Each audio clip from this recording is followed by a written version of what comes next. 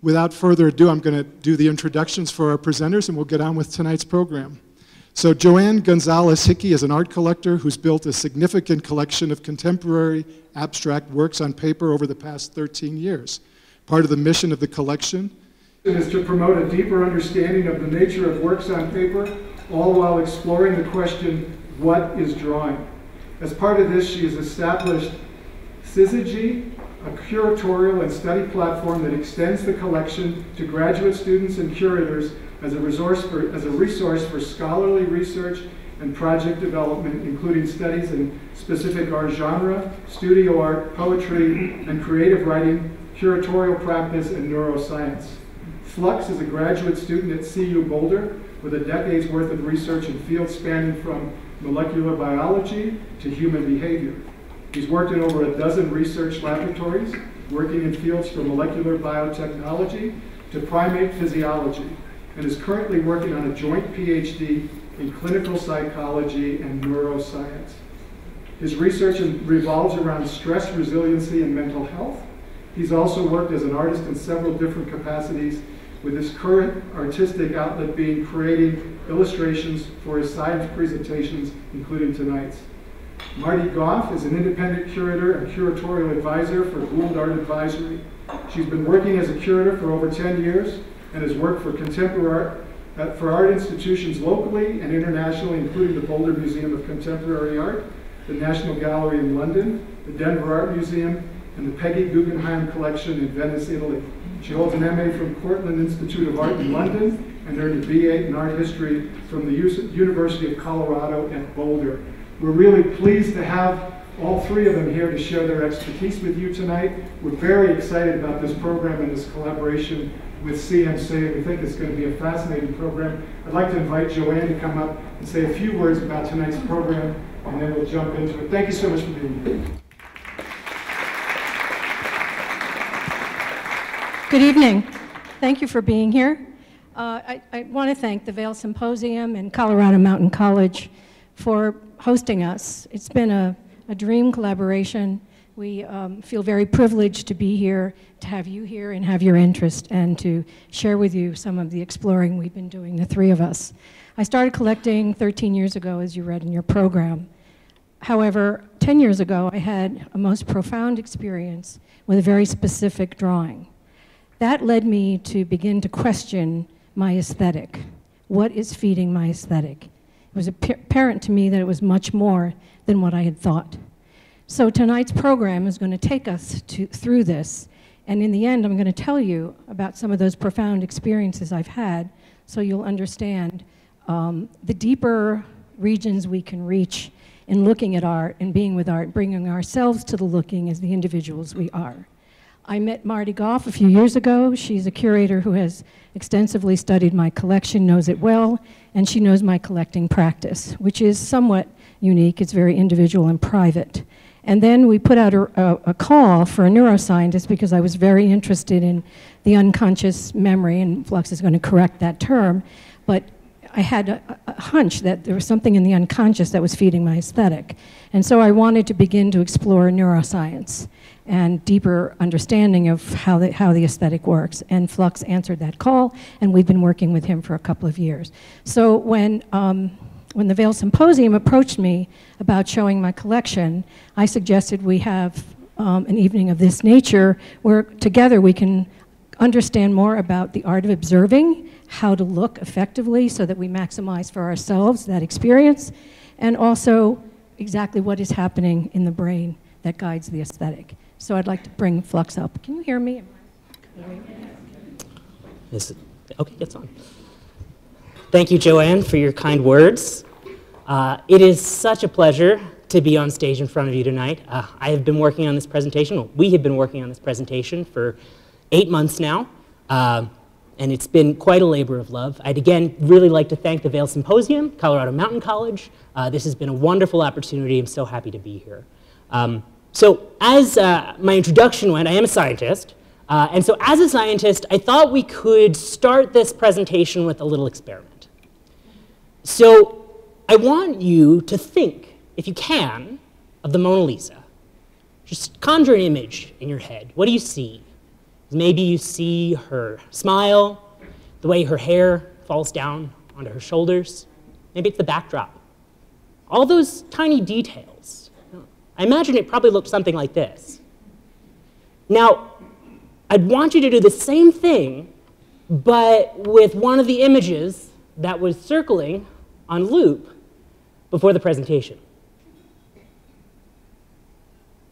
Can you do it?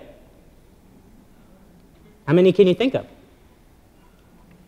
Each of those images was being displayed for 17 seconds. 17 seconds is the amount of time, according to a paper published in the year 2000, that the average person spent in front of a piece of art at the Met. 17 seconds. Do you know how long it takes to brush your teeth? The average person takes at least 45 seconds to do that. So what are we missing?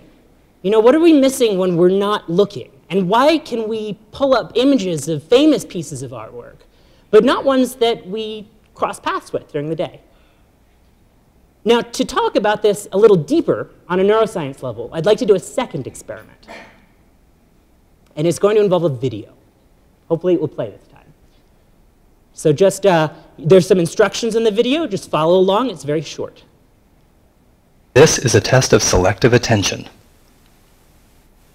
Count how many times the players wearing white pass the basketball.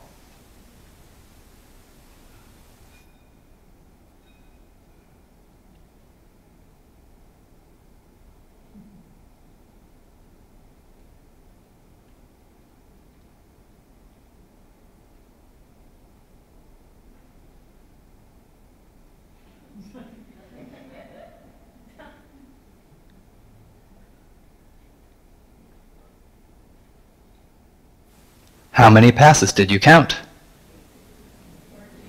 The correct answer is 15 passes. But did you see the gorilla?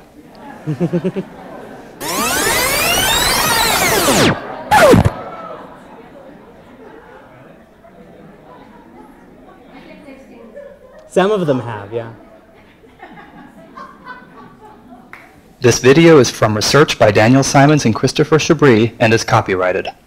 So I could tell from some of the chuckles that some of you saw the gorilla, but then I could also tell from some other like aha moments that you didn't see the gorilla. Now this is a really interesting example. Some people see it, some people don't. It depends on your attention, what you're looking at. And there's a term for it in neuroscience. It's called cognitive load. And so things that have a high cognitive load are the things that we end up putting all of our attention into. So in this case, it was counting the passes. And when you put all of your attention into one thing that takes up a high cognitive load, other things, which are termed low cognitive loads, don't take up any attention. So the gorilla, in this instance, was a low cognitive load, which was why some of you didn't see it, because you were putting all of your energy into counting the passes.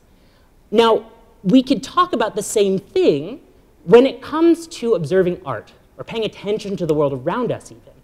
You know, for most people who walk into a museum, the high cognitive load is their cell phone.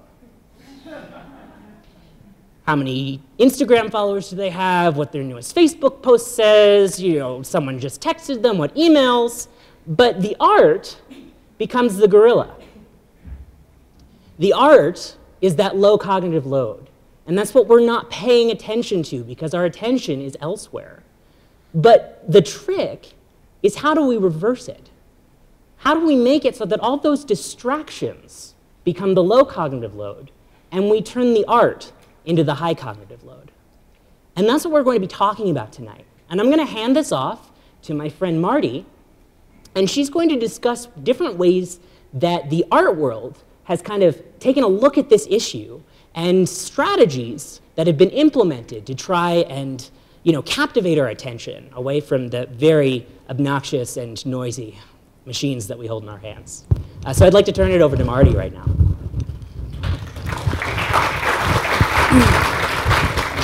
Is my mic on now? Can everyone hear me?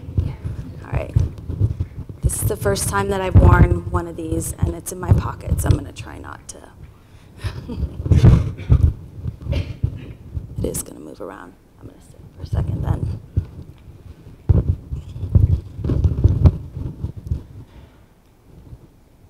So, many of you probably did not see these images as they flashed in front of you.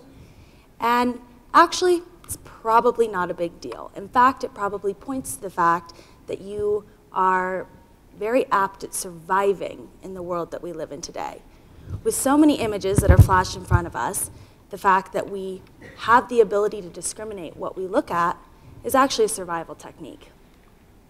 Today, we're really living in a visual world. And actually, vision has become our master sense.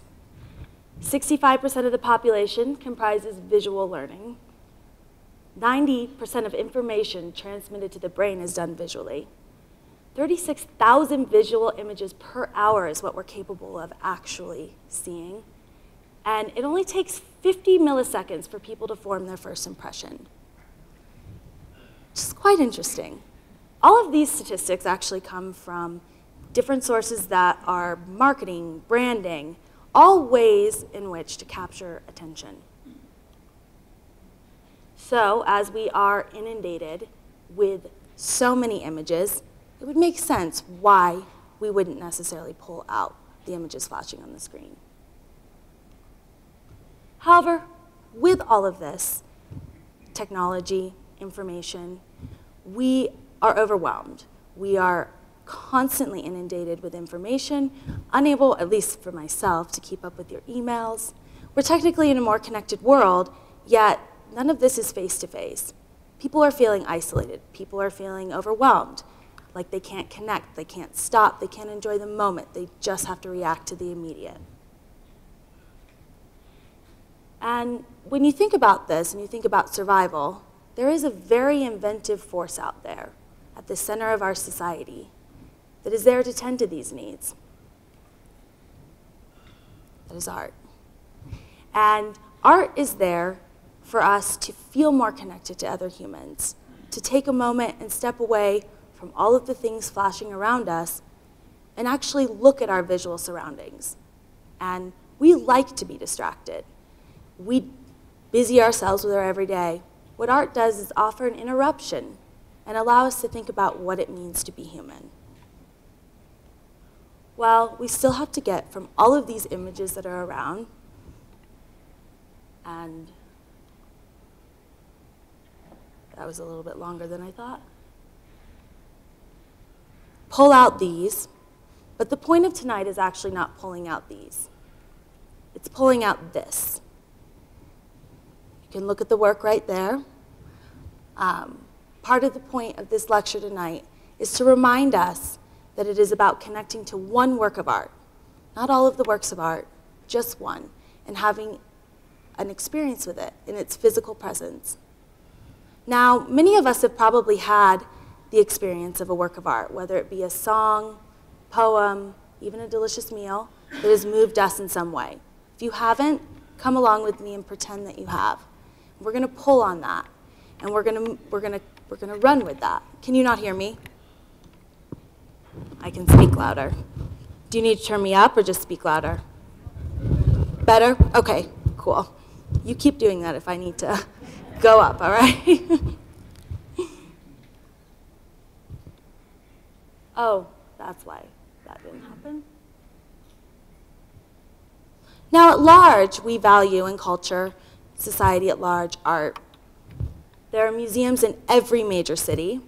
There are more and more and more and more and more popping up every year. In fact, ArtPrice has given a statistic that since 2007, 700 museums open up annually. That is more in 14 years than has happened in 2 centuries. Museums are having record attendance.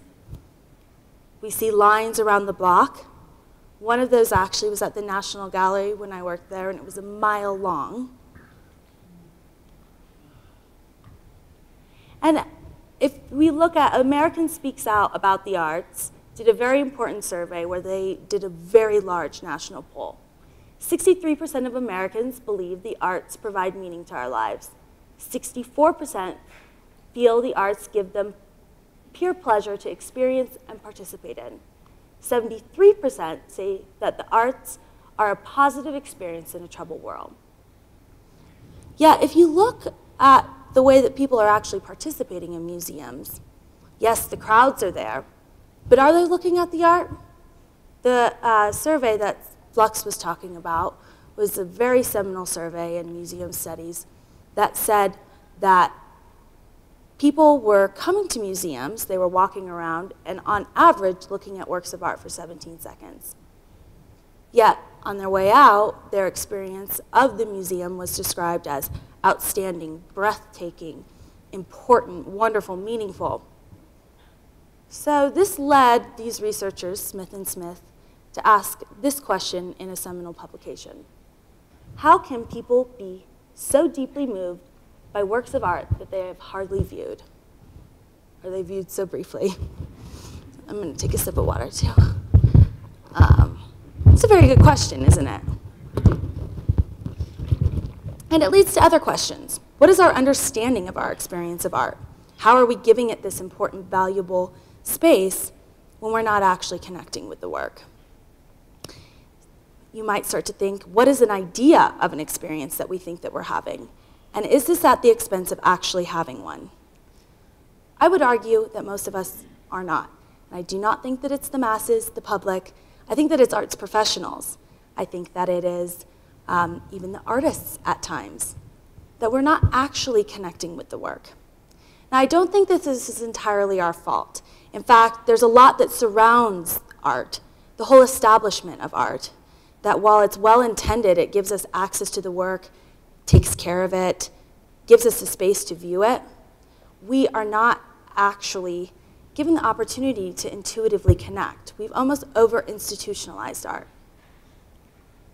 Most of our experience of art is enacted in a public space, so whether that's a museum, Instagram, or culture at large, we need to understand that within these public spaces, these were all built and maintained by humans, and with that comes human bias.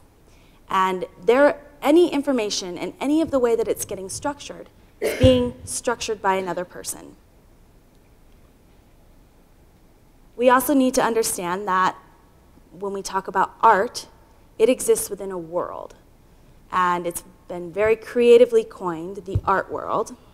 But all of these worlds are actually different worlds that are coming together. So we have curators, gallerists, critics, academics, the list goes on with different professions. It's becoming more and more niche. And all of these people are essentially in charge of what art gets put into the canon of art history, what art we get to see, and how we see it.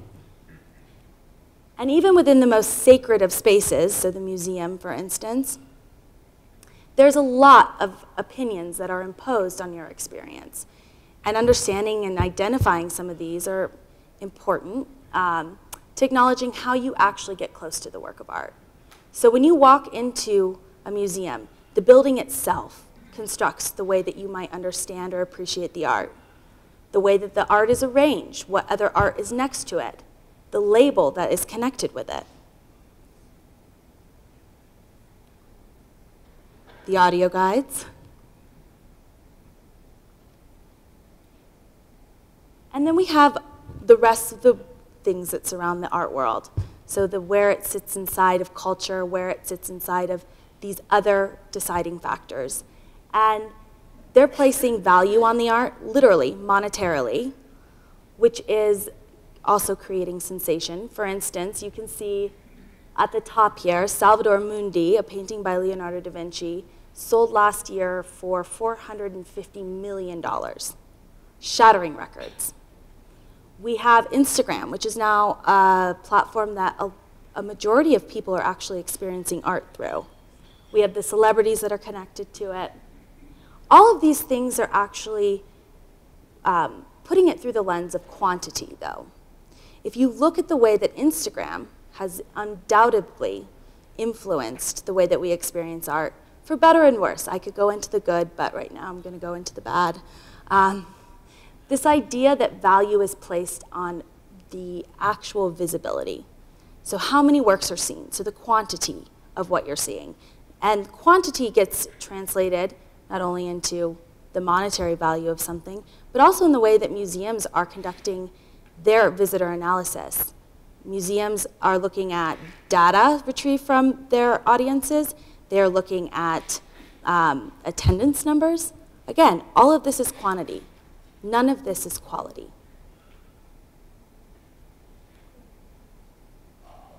So, if we try and just say that there are these other structures that are imposing opinions on our understanding, how then do we actually connect with the work of art?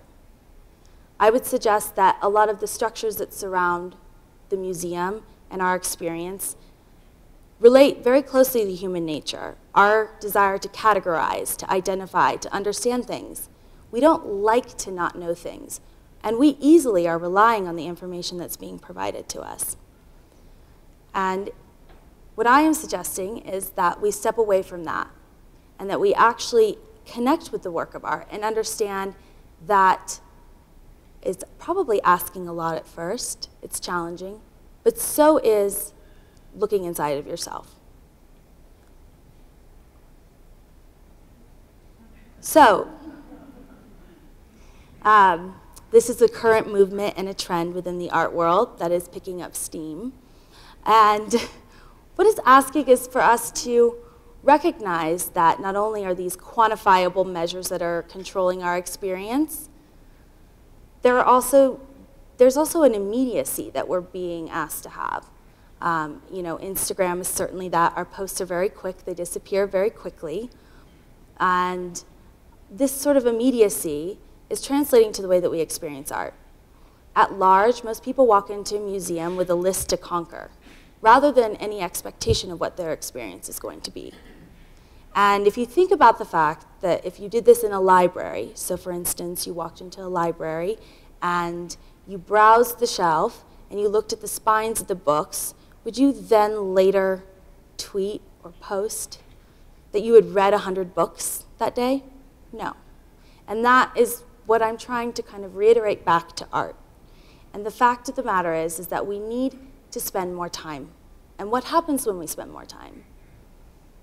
The slow art movement actually has a day that goes along with it. And this was started by someone that had nothing to do with the art world. And he was dragged to a museum by his wife, and he ended up sitting in front of this painting by Hans Hofmann. And he found himself sitting there for an hour. And the experience that he had, being a CEO of another business, he decided that it was important to give this, you know, that everyone should really be experiencing it. That you can't actually understand what that experience is until you've had it.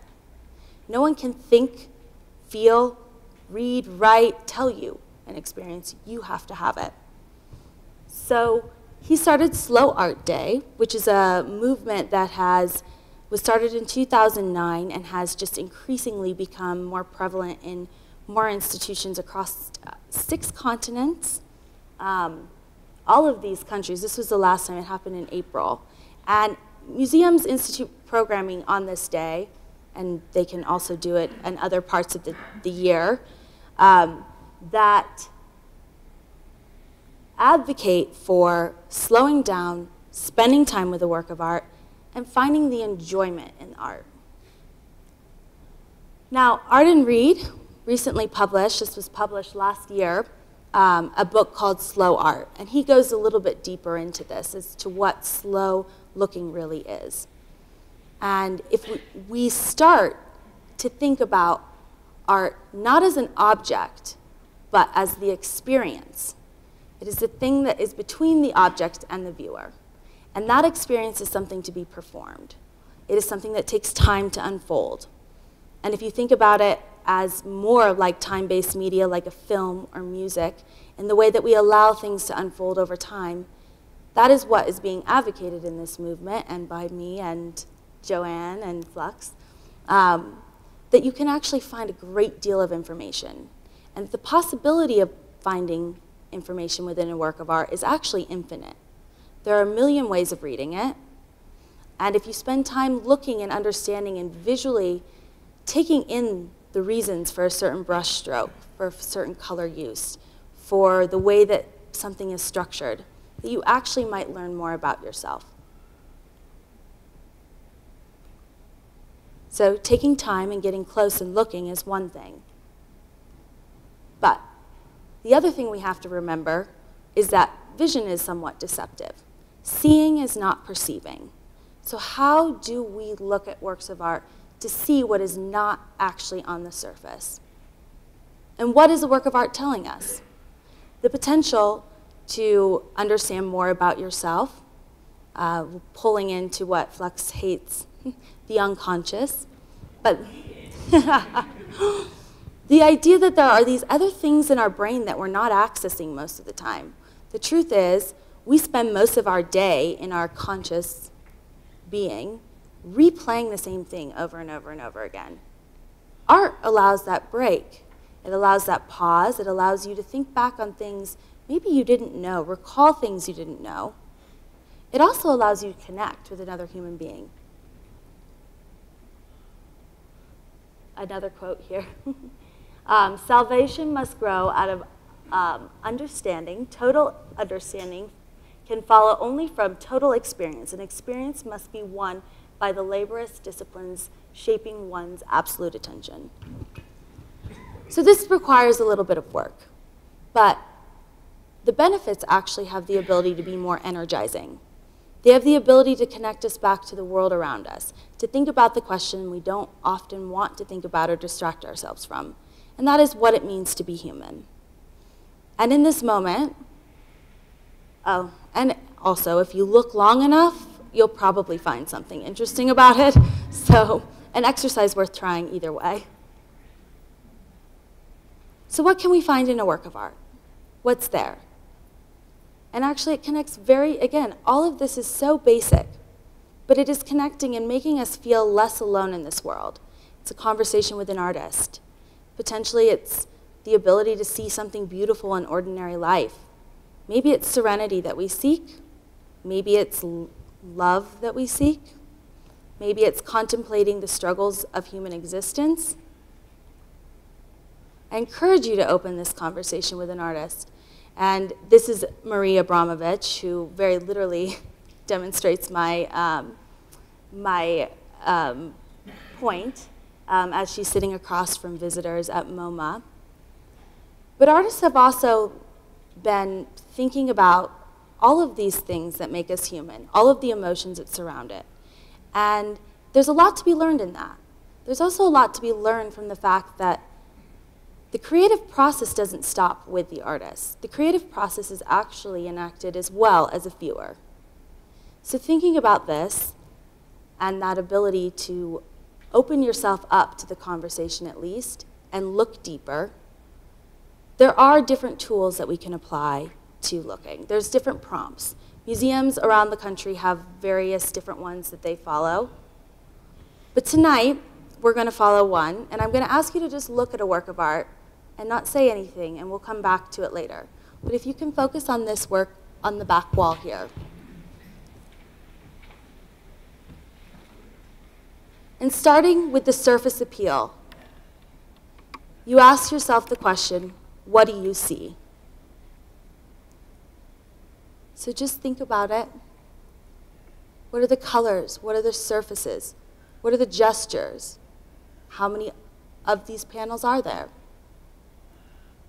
Then ask yourself, what do you think? How was it made? What kind of brush was he using? Do we think he's talking about anything specific?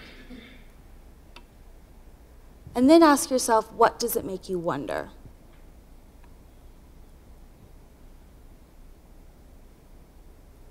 And we'll come back to this, but first, what we're going to do is look inside the brain and see how it is that we're actually responding to this, and what are the possible connections that can be made looking from a neurological perspective into what it means to connect on a deeper level with a work of art, with yourselves, and with each other. All right. Turn it off. Thank you.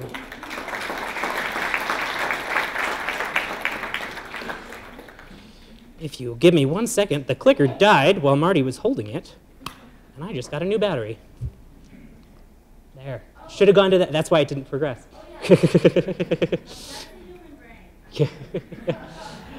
So as Mardee says, let's take a look inside the brain. Like what's going on when we're connecting? And you know what led for this whole like brain shape image to be in there? So what I'd like to start with is a bit of a radical idea. And that is the idea that viewing art can use your whole brain. Many people might not think about it that way. The brain, in fact, is divided into many different pieces that are all kind of functional units, and they do different things. And I'd like to talk about a lot of the different parts of the brain that can become activated depending on what you're connecting with and how. And so to do that, I'm going to bring back our friend the gorilla, and we're going to use him as an example. So just look at the piece. What does it make you think of? What's coming up in your brain? And for most of you, the first thing that is going on is that you're seeing it. The image is going from your retina, and it's traveling all the way through your optic nerve to the back of your head to an area known as the occipital lobe, or the primary visual center. And it's in this place that the images are just processed. Just what you see, nothing else. And the longer you look, that information is traveling from the back of your head around the sides and up along the top on these supplementary visual areas. And what's really interesting is that each of these areas has subregions that respond to very specific components. We have an area that responds to faces. So looking at the monkey, you might notice that he has a face. There's a nose, there are eyes, there's a mouth. And there is actually a region of your brain that is becoming more active because you see a face. There are regions that are involved with color. You'd notice that his hair is blue. There are all these different components of recognition that goes higher and higher and higher. You know, it starts with very simple shapes like circles and squares, and then goes all the way to these complex representations. And you're using huge portions of your brain. And the majority of the back of our brain is dedicated to our visual center. But so seeing this, the next step might be that it affects your memory. So where does that go? Well, interestingly, a bit deeper into the brain, there is a region called the hippocampus, which is our memory center. Now, the hippocampus is really interesting because it doesn't quite store memories. Our memories are kind of collections all over our brains, but it helps us to know which piece goes where. It's kind of like the switchboard that allows you to know where to go.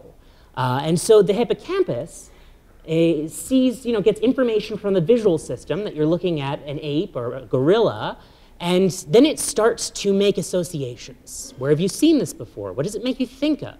And suddenly, it's activating all of these other regions of your brain. For example, let's close that up. We've got the olfactory center. Smell. Smell is actually, your sense of smell has the most direct route to your brain. It doesn't get rerouted through other areas. And so senses of smell can be very strong memories. And so looking at this monkey, you might think of bananas. You might think of the smell of a banana. Or maybe you were at a zoo and you might think of the smell of the cage and how terrible it smelled. You know, those memories are being activated by the visual information that went in. And in addition to that, we have other regions of the brain, like our auditory center. And the auditory center is what we hear. And so maybe you're remembering the hoots of monkeys at a zoo. Or maybe you're thinking of something completely different because your brain has gone off on a crazy tangent that's somehow related. Additionally, we also have a region of our brain that's dedicated to taste, known as the gustatory center. Maybe you're thinking about what a banana tastes like. And all of these things can be activated just by seeing something that then goes to memory. Additionally, we have an area called the somatosensory center, which is basically our touch center. And that can be activated by looking at the fur. You can remember what it felt like to run your fingers through a dog's fur or through someone's hair that was the same color, blue. Additionally, there's even ways for your motor centers to be activated. Not necessarily to get you moving, but to think about moving. Maybe you were attacked by a pack of monkeys and had to run down the street, and you're remembering that. I don't know. That would be a very interesting life. And so all of these sensory areas that are being activated by these memories kind of then coalesce into the front part of our brain. Now, the front part of our brain is one of the most complex. It's what makes us human. And helps us to put everything in context, helps us to kind of relate things to ourselves, helps us to understand high-level concepts like reward and value and judgment. And all of the sensory information in these memories go into this one spot and help us to put it all into our own personal context. And this is just a small tour of some brain regions that are easy to understand and you might be familiar with. There is an entire brain that is dedicated to understanding all of these things, and it is continuously active.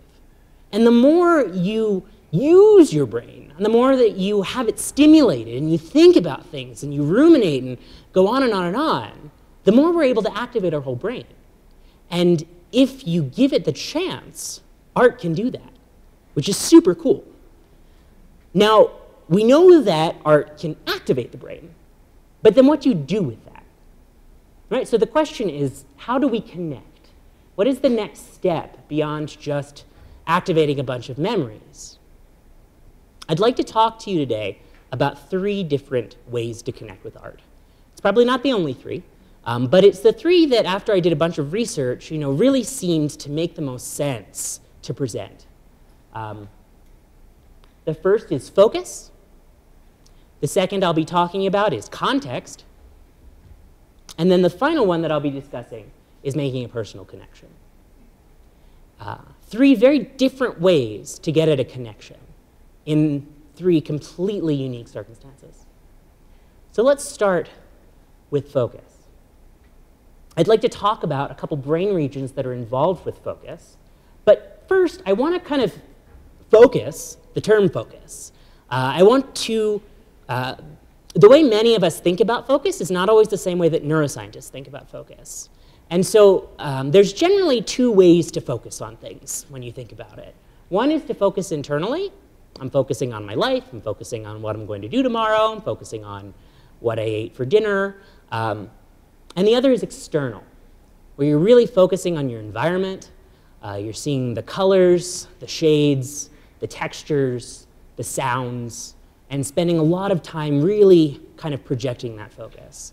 And on a neuroscience level, that's generally what we're referring to when we're talking about focus. And there's a couple key brain areas that all play different roles in allowing us to make those types of focuses. Oh yeah, we're going to talk about that. So the first is certain areas of the prefrontal cortex. So that prefrontal region that we talked about before, it actually has a lot of different components, and it's pretty complicated. But one of them, it's called the dorsolateral prefrontal cortex, but you don't have to remember that, is very much about paying attention to your external world.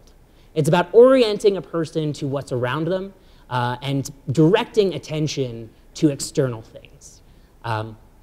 And in collection with that, we have another region that's a bit deeper in the brain. It's known as the anterior cingulate cortex. This is kind of like the brain's alarm system. It allows us to know when things are wrong. It detects errors. It's part of a network called the salience network. It helps us to really pay attention to things that are salient to us. It helps direct our focus to things that are critical for survival or just important to our own interests. And then the final region that kind of goes into this collection is known as the locus ceruleus, or the blue spot. And the locus ceruleus is a tiny spot in the brainstem, but it sends out projections all over the brain. And amazingly, it basically helps tune the region of your brain that needs to focus on what you need to look at or pay attention to. It, through a distributed network, just kind of changes the way that you perceive the world to focus on specific things. And together, these 3 regions and a couple others all go into helping us to pay attention to our external environment. And what's really interesting about this is that these regions play a crucial role in something you may have heard of, known as mindfulness. Mindfulness and meditation make use of the same circuits that would be involved with paying explicit, detailed attention to a work of art. And mindfulness, in and of itself, is able to extend our focus outward. It helps us to be more aware of our environment, and it also helps us to decrease emotionality and increase calm. And so in the same way that having a mindfulness practice of sitting and just kind of paying attention to your breaths allows you to focus and to feel renewed, art can do the exact same thing. Art can be a transcendent experience in the same way that meditation is, which is truly incredible. My roommate kind of turned me on to this because I was talking to her about this talk several months ago, and I was really kind of honing in on some of my ideas, and she was like, Flux, I don't connect with art like that at all. And she told me this story about how she went to the Met and she sat in front of a Jackson Pollock painting for 3 hours until she had to be escorted off by security. And she was like, it was the most meaningful experience that she can have. And she has gone back time after time again and sat in front of the same piece and just stared at it. And I asked her, I said, what's going through your head? Are you thinking about what it means to you? What's going on? And she said, no. She said, I'm just looking at the colors. I'm looking at the shapes. I'm just taking in everything in front of me. And it helps me to achieve this incredible sense of calm. It's one of the ways that art can be truly powerful. But I'd like to shift our focus and talk a little bit about context. So context, especially with what Mardee was discussing, is key. Right? There is an entire art world in which professionals spend countless hours understanding value and history and where a painting comes from and learning about the artist and being able to understand this whole collection of context that surrounds a single work of art. And you don't necessarily need that to connect to art, but is there something there? Is there something specific to the way an art professional who spends their life understanding art connects to a work of art, as opposed to a casual observer? And to talk about that, I'd like to bring up a study that was done in which they took a casual observer and they showed them this painting. And then they took an art professional and they showed them this painting. And the very interesting thing was that they measured the person's eye movements. They saw where the person was looking. There's fancy eye trackers that can figure out where your gaze is. And the difference is astounding. So let's start with the casual observer. So this little orange dot right here is going to be our eye movement. So pretend that that's where you're looking. It's going to move around the screen, and we're going to see what part of the painting the casual observer looked at.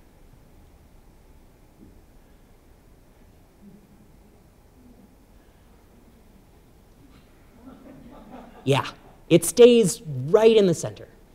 They just kind of look briefly and then move on. What's the difference with someone who has experience with the art world? Here we've got our same dot again. This time pay attention to how it moves.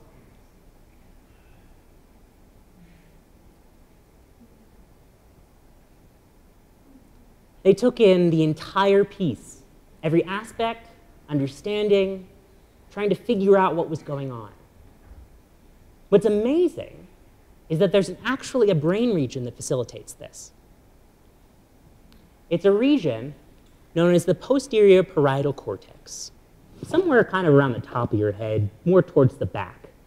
And this region of the brain allows people, or allows someone to take in the entire gestalt of what you're looking at. Basically to absorb all of the key components, to be able to look at everything and tie it together into a unified whole that can be understood. Additionally, another region that is often active in art professionals' minds is something called the orbitofrontal cortex, another part of that big frontal cortex piece. But this one has a very specific role in that it allows us to understand value. It's the same region that's involved with understanding the value of money, as well as understanding tasty food, whether that chocolate cake is really appetizing or not. And for someone who has spent their life understanding the cultural and societal value of a piece of work, a piece of art, this region of their brain is a lot more active when they're observing artwork. And it's allowing them to make a judgment value on how they perceive what they're looking at. Now, from here, we go to one more brain region. It's called the insula. Insula is deep in the folds, kind of in the front, more in, you've got them on both sides. Insula does a lot of things. I'm actually going to talk about it a bit more in a bit. But for now, just think about it as an area that determines our preferences. So we've gone from taking in the whole image to then making a value judgment to then determining if you like it or not. And that whole progression is something that art professionals take a lot of time with. So let's kind of talk about that too in comparison to the casual observer. So the casual observer takes a look at this piece of art, looks in the middle, and they make a preference. They go right to their insula, they figure out whether they like it or not. Whereas the difference for the art professional is that they take in the entire gestalt, they look at everything, then they take their knowledge and allow them to make a value judgment about what they think, where it falls on the scales, and then they make a preference. What's really interesting, though, about the preference of an art professional or someone who has a background in art is that there is a stronger emotional connection to the art that they have taken the time to understand and learn about than there is in someone who is casually just looking at it and making a brief preference. It's how knowledge and understanding of context really allows us to make deep-seated understanding judgments and values and preferences for the art that we're looking at. Context really is key if it comes to understanding value, especially in a world that's so obsessed with it. Finally, I'd like to talk about personal connection. This happens to be my favorite, and it is incredibly powerful when we're able to make a personal connection with what we're looking at. But just to give you an idea of how complex that connection is, I'd like to talk about a study that came out of NYU that involved brain scans. So here we've got our brain scanner, and they took a very large number of pieces of art. I think it was something like 90, and they would display them to the individuals who were in the brain scanner. So the person would see the piece of art, and then they would look at it for a period of time, and then they would be asked, how much did this move you? It was a scale of 1 to 4, with 4 being the most moving. And what happened in response to that basic experiment was incredible. These are some of the brain images that came from that original paper. What they found was that for people who made incredibly moving connections with art, an entire different brain network was activated than any of the other ratings. Once they got to a 4, this very special brain network was activated. And I'm going to talk a little bit about that, because it's one of my favorite brain networks. It's made up of a lot of different areas, so I'm not going to name them all, but I'm going to give you a brief tour. So we've got a couple on the outside of the brain, we've got a couple if we look on the inside of the brain, and if you put them all together, you have a brain network that's known as the default mode network. It's a funny name, and it has an interesting story. So back when functional magnetic resonance imaging, or fMRI, or brain scanning, was first developed, we would put people in the scanner and we'd have them do things. Watch a movie, think about things, drink juice. There's a lot of different studies that have been done in fMRI machines. And in between experiments, oftentimes the people would get a break. It would be too much to take them out because they're all wired up and stuff, so they just kind of sit there. And in that period of time, when nothing was happening, and they were just staring at the white ceiling of the tube of the brain scanner, a very special network was activated. And it was incredibly perplexing, because scientists would look at these activations and they'd say, nothing is happening. Like, why is there so much activity in this person's brain? Like, they're not doing the task. And so they called it the default mode network, because they assumed that, wow, nothing's happening, so it must just be the default. For some reason, our brains just go into this really weird, highly active state whenever we're not doing anything. I don't really know why they would think that. But as it turns out, it isn't that nothing is happening. It's that we are reflecting on ourselves. You know, what happens when you have a free moment of time and you're not practicing mindfulness? You're thinking about your day. You're thinking about your Aunt Susie's birthday, or you're thinking about where you're going to go to dinner with your best friend on Friday, or you've had a random memory of something that happened in your childhood and now you're trying to figure it out. You know, we think about ourselves, we reflect, we move back on who we are as people in all of our free moments. And so this network, as it turns out, with more experimentation and more studies, is one that is unique to our understanding of ourselves. It is how we see the world through the lens that is us. And what's incredible is that art can also activate this network. So what does that mean? Well, art can be a mirror. When we see something that moves us, it moves us so deeply that it touches the part of ourselves that is unique to us. It activates a piece of us that understands who we are. When we're moved by art, we are seeing a piece of ourselves in the work. And this is incredible. You know, if people knew that going to a museum was like looking through a bunch of mirrors, I think people would spend a lot more time there. People love looking at themselves. But this is not all. There's one more piece that I really want to share. And we're going to be returning back to a brain region I mentioned before. It's called the insula. The insula, as I alluded to, is a really confusing brain region. It does a lot of things. It's very multi-purpose. One of those things is understanding your internal feelings, like how your body feels. It's called interoception. It is the butterflies in your stomach. It is the pit in your stomach. It is when you just feel off inside. Those sensations are all in the insula. But in addition to that, the insula is also, oh, there's the butterflies. The insula is also where our taste sensory sensation is. So information from the taste buds in your tongue travel to the insula, and the insula encodes our taste. Now, what I always think is really interesting is that the insula not only encodes our taste from our tongue, it also encodes our preferences and tastes about what we like.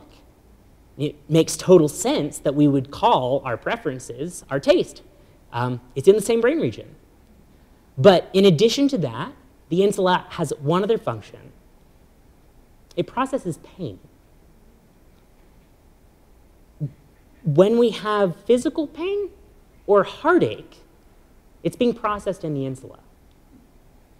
And so this is really interesting because the insula not only responds to when we are in pain, it also responds when we see others in pain. Now, it would be reductive to say that empathy is in the insula, because empathy is probably in a lot of places. But empathy probably is a large part of some of the activity that's in the insula. Being able to understand how others feel, feeling the pain of others, is partially in the insula. So what does that mean for art? If feeling deeply moved by art activates a region of the brain that's involved in empathy, interestingly, there was a study that showed that people who are more empathetic tend to make stronger connections with art. Now, the question I'd like to pose to you is, can we become more empathetic by learning to connect with art?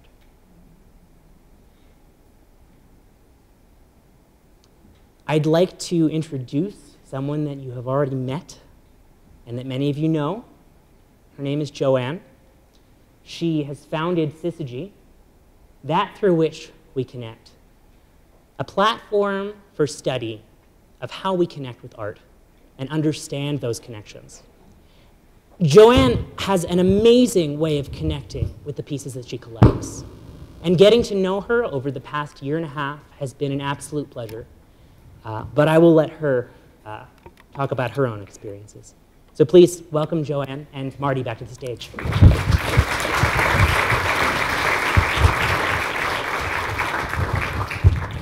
So I said in the beginning that I had a profound experience. Mm-hmm. Can you hear me? Can you flip? This drawing, which I bought about 10 years ago, the experience I had with it forever changed my collecting practice, and now much of what I do is based on that experience, which has led to this discussion this evening. I first saw this drawing at the Betty Cunningham Gallery in Chelsea, New York. I have a pretty decisive aesthetic. I can walk into a room, see 20 paintings. There's one I'm going to go to, and one I'm going to feel strongly about, maybe. And this was the one. I walked up to it, found a powerful feeling about it, and I heard music. Sometimes when I look, I hear. Sometimes when I look, I taste. Sometimes when I look, I feel. And sometimes when I look, I smell. This one brought music to my mind, powerfully. And I knew I had a connection to it, and I wanted to own it. It's in my home. An artist comes to visit me. She sees the drawing hanging and says, "Oh, that's my friend Annette Lawrence's drawing. Have you met Annette?" I said, "No." She said, "I'll make that happen."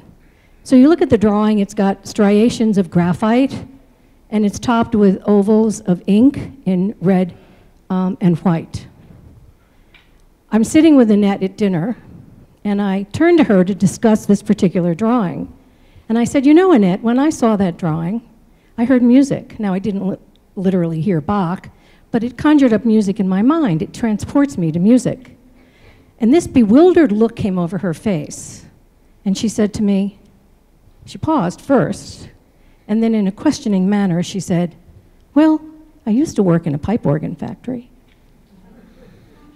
Well, I'm sure a bewildered look came over my face, and I'm sure I wasn't breathing. I grew up as a child playing pipe organ. Pipe organ was my major in music school. We looked at each other and said no more. I went home that evening and said, "What was that?" And that was the moment when I thought something else is going on with my aesthetic. That was not an accident. It was clear that that experience in her life unknowingly found its way into her art. And that experience in my life unknowingly found its way to her drawing. Shall I go there? Yeah, you can keep talking, yeah. We started a little late. We started a little late. Yeah. So this is a work, a big body of work by Marcus Sivan. Marcus was born and raised in Baltimore. His parents were professors at Johns Hopkins University, and they were political and social activists. So he grew up in that kind of atmosphere. I met Marcus when his class at the Maryland Institute College of Art, graduate studies in curatorial work, were using my collection as a resource for project development. And he came to visit me, and I had encouraged him to bring drawings for me to see. And he brought this enormous portfolio made up of over 60 pages that were ledger paper, yellow ledger paper. And he told me that when the Iraq War broke out, he had such strong feelings, he had to find a way to express them. So instead of marching or protesting, he went to the library to reread War and Peace. Sometime after rereading War and Peace, he created this body of work. And each page is a handwritten transcript artfully presented from some aspect of War and Peace. This was his banner, this was his protest. It's absolutely magnificent. So a few days later, the woman who manages my collection came to the studio, and I was so excited to tell her about this body of work. And as I'm explaining it to her, I said it's 60-some pages of, what was that, paper? Ledger. Oh, 60-some pages of ledger paper, and that was the gesture. I said, ledger paper. She looked at me, and I looked at her, and she said, what was that? What was that gesture? At that moment, I remembered, and I'd been collecting for quite a while, paper. I remembered as a young teenager, I worked in a stationery store. I knew every kind of paper. I sold every kind of paper. Accountants would come in, bring in their ledgers. I would open the book, and I would insert the new ream of ledger paper. That was body memory. I'd never thought of it. I'd been collecting paper for a long time. Never thought about my youth, never thought about being 12 years old and selling paper. It was the body. So, and I could talk about all of these, but I think we're pretty short on time.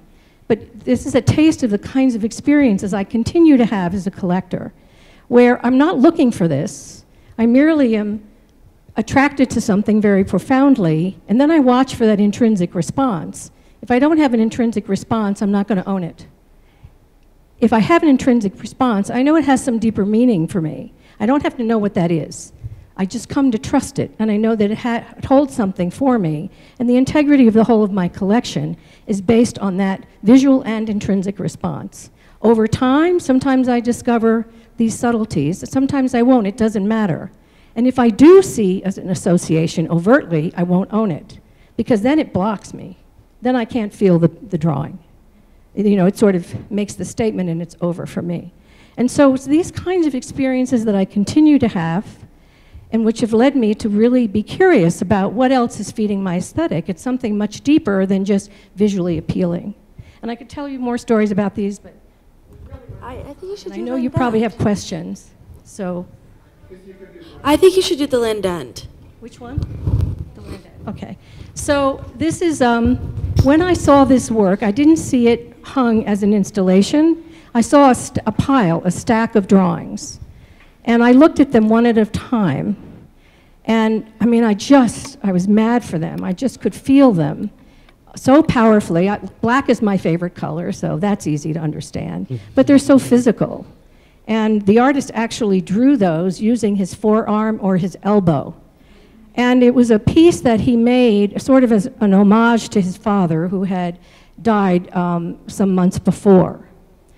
And as I looked piece by piece by piece, I mean, I was so responded to it. But before I tell you what happened, I want to see if I can't give you a similar experience. So I want you to look at it, and look at it sort of at it as a whole, and look at the textures, and look at the grit, look at the color. And then I want you to imagine, and I'm going to push you a little here, but I want you to imagine you're in your car driving to Denver, and you're passing a construction site, and they're paving, and you see them with the rakes, and you see the machine, and you see the grit of the tar, but most of all, you smell. Can you just think about that smell as you're passing that zone, that acrid scent, that acrid odor, and as you drive past it, it stays in your nostrils. You can still smell it as you drive beyond. That's the experience I had when I first saw this fully installed. I smelled burnt oil. I smelt the tar very powerfully. And what you need to know is my dad was a trucker, and he paved driveways. I used to draw on the tar. I smelled hot tar all the time.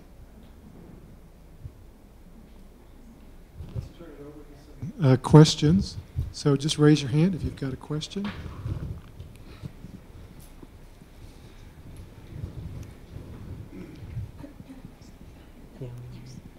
So back to the beginning of your presentation and people really connecting with art and really seeing it. What is your thought about the trend in museums today to get people involved with their mobile apps and tweeting so that the museums get the biggest hits and the most social media posts as people are looking at art? I worked at a museum in Chicago and they started doing that. I just was pretty offended because I think people should turn their phones off and just be with the art. Everyone can hear me? Cool. You know, it's an interesting give or take, right? There's both negative things and positive things when it comes to something like social media. And obviously, I think that anything that takes us away from that physical experience or distracts from that is missing the point of what the object is really about. And at least in the way of like really connecting on this deep level that we're speaking about. However, on the other side of that, social media is also not only offering access in a lot of different ways to art that people maybe don't have access to, it also is allowing them to reinterpret the art for themselves. And so in posting an image or a few words with it, they're able to sort of control and interpret their own experience of what's valuable. So I think that there's, and it is, they actually have like selfie days at the Met, and you know, that kind of even can relate back to, and forgive my French, but the Vivant Tablette, where they, in order to better understand art, you know, people would get together and recreate an actual art scene. So you've kind of seen it with like this, The Last Supper or something like that. But in doing that and putting yourself, you know, with the work of art and thinking about the work of art as it reflects to yourself, I think that there's a lot of power to it. So it's a complicated answer, I guess. Hi, I have a question in regards to the amount of seconds that we're observing these images. And do you, I guess each of you might have a different opinion on this, but do you feel like the amount of seconds is continuing to drop, and do you see that as a bad thing, or what's the solution to that, I guess, or what, you know, with social media, you know, like you said, you can hashtag, you can tweet, you can put all these things out there. Some people in society are doing that. Do you necessarily see that as a bad thing, that the amount of seconds that our attention span is getting less and less, or do you see that, you know, what's the solution? So I think you bring up a really interesting point in that do the seconds matter? It's a really great illustration, but you're right. You know, does it matter how long you're looking? Mardee had a statistic that you can make a, you know, make a split judgment about a visual image in 50 milliseconds. Yeah, 50 milliseconds, something like that. And that's not wrong. I mean, some of these experiments were actually done with people looking at these images for 10 seconds. The issue is the type of attention you're paying. And that gets back to the high cognitive load, low cognitive load issue of, you know, are you actually paying attention to the images on your Instagram feed? Or are you just kind of scrolling through them and not looking? You know, maybe 5 seconds of intense, like, viewing is good.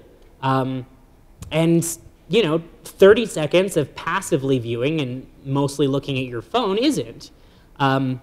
I think it's probably a mixture of, you know, amount of time and a type of attention.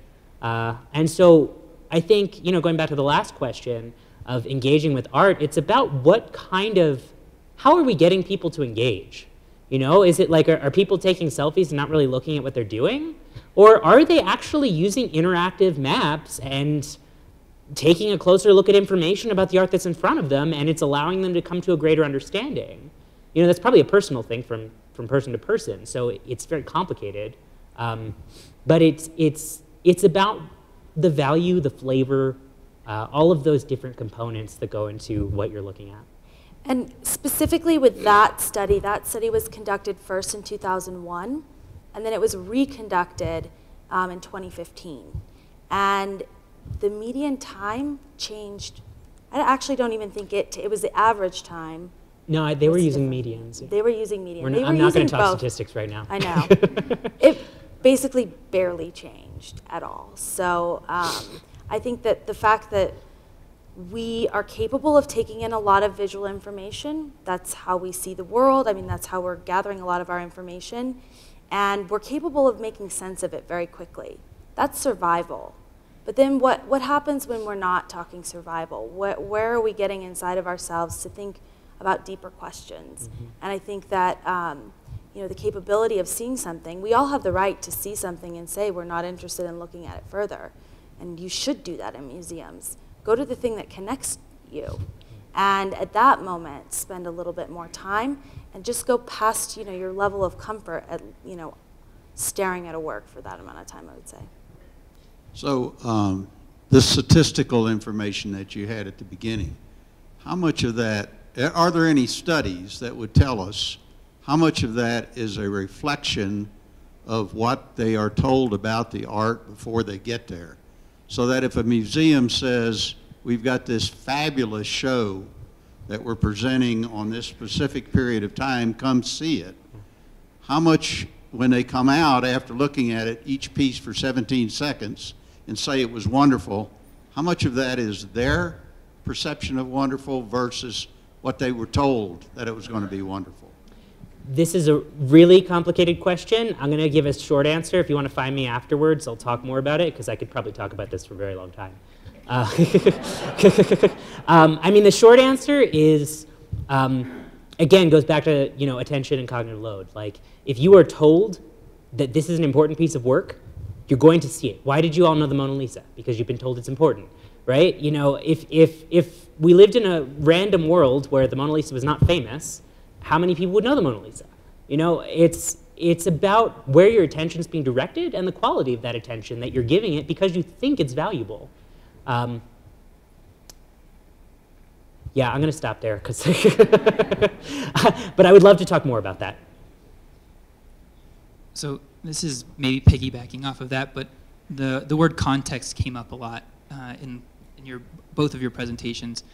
And I'm actually really curious from all three of you, if I can be so bold, how much context can be a benefit to like activating like all of your senses and looking at art. And as an art professional, sometimes I feel like it can get in the way for me. And I look at JoAnn in the way that you approach art in some ways as a very intuitive process where you're able to see the object as an object, sometimes outside of its cultural significance. And just, you know, where an art professional and a scientist and an intuitive looker approach that. You want to start? JoAnn, you want to start? Mardee, you start. In context, you mean like social context or? Social context, or even I would say, I'm going to be specific, but like didactics next to artwork that is supposed to give you insight into what you're seeing. Yeah. But sometimes potentially looking at something before you see it. I never look at the labels first. In fact, I have a very specific process when I go to see an exhibition. I only go first to what attracts me the most. I don't necessarily go in the order that's dictated. So I start there, and I go in and I look and I back out, and I go in and I look and I back out. And then I become more interested in the details. And then I'll look, if I don't understand what the material is or how it was made, I will look at the text. But I have very specific methods, and I always just look first. And I scan and go to wherever that magnet is. And then I radiate out from that. And I'll go to it, and I'll go to something else, and then back. So the context is later. And then the context becomes very important. And building off of that, I think it changes the way you connect, right? So, you know, JoAnn is very, you know, her entire practice is based off of making a personal connection. And having it be as undiluted and pure as possible. You know, if there's some other message there, it's just kind of, you know, it dilutes the experience. I think if you are looking at art and paying attention to the didactics and to all this information, you're going to be forming a value judgment, you're going to be getting more info, you're going to be creating a different type of connection than if you didn't look at it and just figured out how you felt about it before looking at anything. And I think that can either enhance or can also get in the way. You know, if you have the potential for a personal connection that is going in one direction, and then you read the didactics and they're going this way, like, it might be pulling you away from your own connection, or it could work in the other way. So I think it really depends. You know, I think the most profound moments, the most powerful, you know, that moment of awe comes in the unknowing. You know, when the brain can't wrap around it. And so I think it's good to approach in the unknowing and then let yourself feel and respond and then come back at it another way. We're dictated too much to, and we're all individuals. We're all here, and we can all look at this, and we're all going to see something different. We're all going to respond differently. And that's the way it should be. We shouldn't all see it the same way, because we bring ourselves and our life history to the looking. I carry it with me, you carry it with you, and ours are very different. Same way with the artist. But when they intersect, as I described in these couple examples, it's pretty powerful, and it's human to human, and it's real, and it's honest. Yeah, I mean, I would reiterate what both of them have said, but the best way to form your own understanding is through your own experience. And if you don't allow for that intuitive reaction to happen, as a museum professional, as an exhibition maker, the worst thing in the world is to let the interpretation or the way that your own opinion cloud and get in way of that intuitive reaction. So I think as long as that's happening, then going back to that can provide further meaning. And in the same way that if you look at a work of art, connect with it, and then have a conversation with another person, or a conversation with the artist, these things can like build to reinforce it. But definitely the bane, in my opinion, of museums is when the information becomes the thing that we rely on. And I think that we do rely on it, right? For some of the reasons that I said in the presentation. But I went to see an exhibit at the new museum in New York, and I can't even remember who the artist was. But the thing was, it was like he was a hoarder, and the museum was just full, from floor to floor to floor of all the magazines, all the ephemera that he owned. And I walked through that museum, and I was so overwhelmed. I look all the time. I have a really good aesthetic. I have a really good discipline. I could not take it in. Sometime later, I was seated at a dinner next to one of the associate curators of that exhibit, and I said, who is that exhibit for? Who's the audience?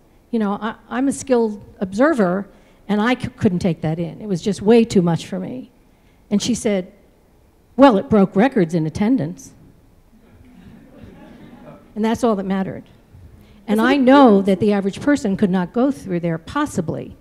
And they could look at it all and say they saw it all, but they weren't coming away with any kind of meaningful experience whatsoever. JoAnn, was that a group exhibition? No, it was a solo. Oh, okay. There was a similar one that I absolutely loved.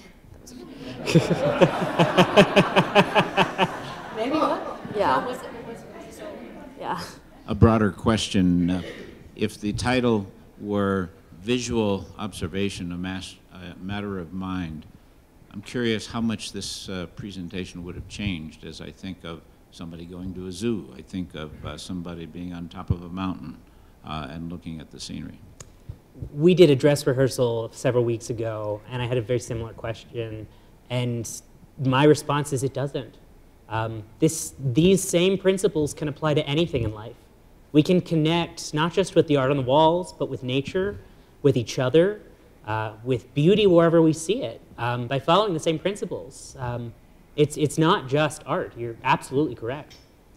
But Dale, I do think there's a greater resistance to visual arts. I talk to my friends about having a library. You go into a friend's house and you look at their library and you can get an idea of what they're interested in, what they're curious about. You look at that library. You go to a book group and you like biography, somebody else likes novels, and somebody else likes science fiction. There's no judgment there. And you're really interested in how each other differ in these preferences. But there's something that happens in visual arts. There's a breakdown. People are intimidated by it. They feel like they have to know something. And I think that's the barrier that I hope to break, is that you can approach it like you do a novel, you can approach it like you do music, in an open way, without judgment. And I think when you're on the top of a mountain is a different thing. But I think there's a strong resistance and intimidation in the visual arts. I would also suggest that hopefully art and all of this thinking, we do look at our, it should inspire our ordinary life and our daily life. But that there is also the ability of art to have an ambiguity that doesn't fill in answers, that leaves it open-ended. It allows us to bring in different interpretations. So when you look at a mountain, you understand a mountain, and you might have different recollections of what that brings back to you from your past or whatever. But when you look at a work of art, and I think it's really interesting, JoAnn collects abstract art, which is usually one of the hardest things for people to get into because there isn't any form of representation.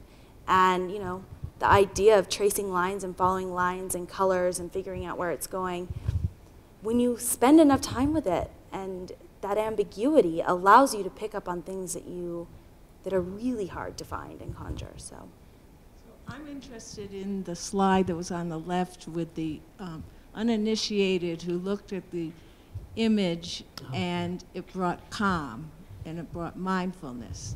I'd like to talk about the application of art as a matter of mind. when art is placed in a hospital setting, it can bring psychological and emotional relief. Would you like to comment, any of you, on that? I mean, you're absolutely right. I think in an environment like a hospital that is so aseptic and oftentimes not inviting, it helps to have something that is like a little reflection of yourself. And the more abstract it is, the more potential there is for people to relate to it. So absolutely. And that common piece that can come from just, looking at a bunch of colors can be incredibly therapeutic. I mean, we have art therapy. And maybe, Susan, it's the very thing we're talking about. You're kind of trapped in a hospital, nowhere to go. And you have time, and you're just spending a lot of time gazing, like your friend who looked at the Pollock for however long. I mean, and that can be transformative. I think it's the very thing we're talking about. Trapped in a world that is chaotic And it's, yeah, and that is more recent, we should take more time to focus. to art and expose art to children and make it a societal value. I can Kudos. also, we ran a program at BMOCA that specifically engaged adults that had memory loss, Alzheimer's, dementia, and art was a very powerful tool of allowing them to find things in their memory that they couldn't find. The same comes from education with children. So I think that, I don't underestimate. I'm advocating for the value of art in that way. And I mentioned survival. We're kind of out of survival when we look at art, but I disagree with my own statement. I actually think that it is. You do that all the time, Mardee. Well, there's a lot of contradictions in everything that I say, and that's the point. It's complex, and we need to leave room for the contradictions. And that contradiction is that I actually think that art is about survival, and that it is attending to our emotional needs. We don't have the same needs that we had, cave painting, for instance. That was using visual representation to understand the world around us and understand the animals they were hunting, and et cetera, et cetera, et cetera. We're now in a very different world, right? And we need to tend to our emotional needs as as society at large, I think. We're done with the questions. Is there anything any of you want to say before anybody might go to look at the exhibit? Well, the reason we didn't let you in there before is because we hope you're going to approach it with a whole different attitude tonight. Bring your history, bring yourself to the looking, don't listen to the guy next to you. And, don't look for anything, just feel and sit with that, go home with that, and see what happens over weeks and see if it comes back to you in some way. It's an experiment, and Mardee's done a wonderful job curating this exhibition in a library that's digital with no books. So we're taking the students back to paper and to markings, and we think it's going to be a pretty exciting time with them. I did want to acknowledge Ben and Andrew, who yesterday were on ladders installing this piece. Our they were heroes. like high wire acts, so thank you, Ben, thank you, Andrew.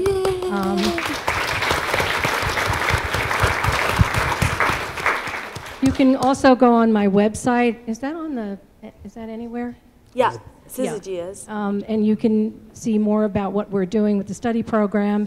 You can also see my 10 principles of practice, which really have stemmed from the experiences I've shared with you. I adhere to them faithfully. The integrity of the collection depends on it. And I also think that paper is very direct and ephemeral. And I think we're missing paper in our lives. So paper has become kind of a rising star as a genre.